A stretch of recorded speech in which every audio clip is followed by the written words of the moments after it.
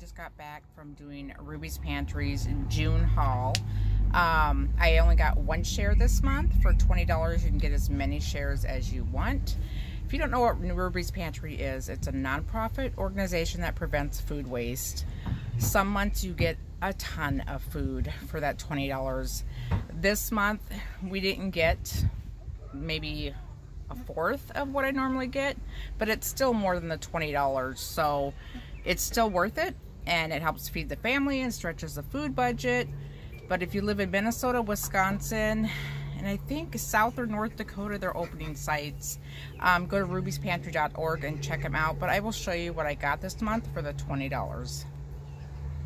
So this is what we got this month. Like I said, it's not even a fourth of what we typically get, but it's still way more than the $20. So it does help us out quite a bit. And the low amount like this only happens maybe twice a year. So it totally evens itself out. I did get a quart of low-fat milk. It doesn't expire till the 24th. This organic 2% milk expires on the 16th.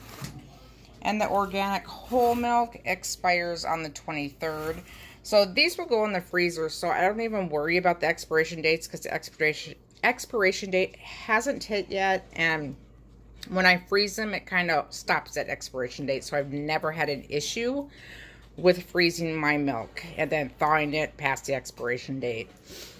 And then we got a pack of hot dog buns, one pack of these 110 calorie bagel thins.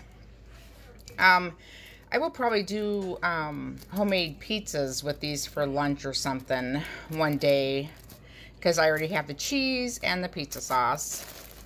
I got a loaf of the 12 grain Sara Lee bread. And they gave us 4 of these cookie dough bites. I guess it's a candy, so I got 4 of those. I got 1 bag of sour cream and chives chips. And then, what's this? The Fiber One value pack of the lemon soft baked bars. There's 12 in there. And then I got 2 of these salamis, Old Forest. So there's 2 of those. So those would be good for snacking for the kiddos at lunch. This is a 5-pound bag of regular thin cut French fries. I can kind of feel them through the bag on what they are. And then they did give us 6 drinks, 1 Diet Pepsi, 1 Mountain Dew, and 4 of the peach mango sparkling waters.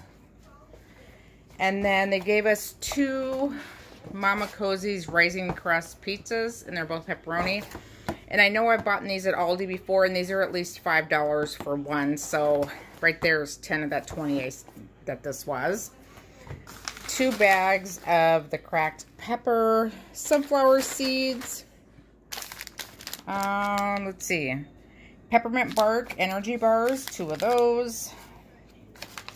Oatmeal raisin baked with sweet veggies. They're Bitsy good cookies. So we'll try those. Never had those. And then 2 of these. I've never seen these before. So that's it. Dark chocolate banana truffle. It's made with 64% cocoa. So in the ingredients, yeah, that's really good. And then 1 Old El Paso spicy cheddar taco shells. And then a package of bagels. These are the whole grain vegetable bagels. It says cauliflower at the top. So we'll give those a try. May use them for mini pizzas too. And then we got this big, well, this has got to be at least 5 pounds. This is Canadian bacon, and they're kind of in chunks. So what I will do is thaw these out and try and slice them a little thinner. We'll use them for sandwiches, pizzas, all kinds of stuff. But yeah, like I said, there wasn't a ton of stuff this month, but still well more than $20. And it stretches the food budget. And if you go back at my previous hauls, you can see that 99% of the time there is way a lot of food. So For what we got today, still well worth the $20, and it helps us out with our food budget.